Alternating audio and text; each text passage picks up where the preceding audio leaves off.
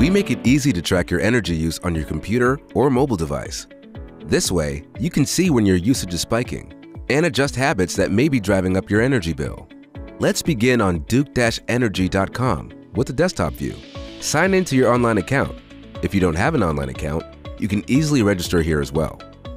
Once you're signed in, scroll down for a graph of your annual energy use.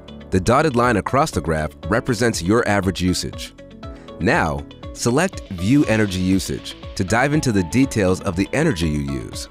Hover over the bars to see your monthly usage and average monthly temperature.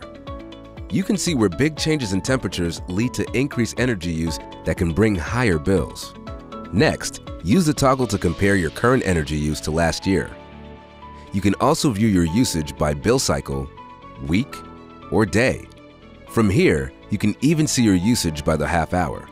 Keep in mind that today's usage data will be available tomorrow. It's easy on our mobile app too.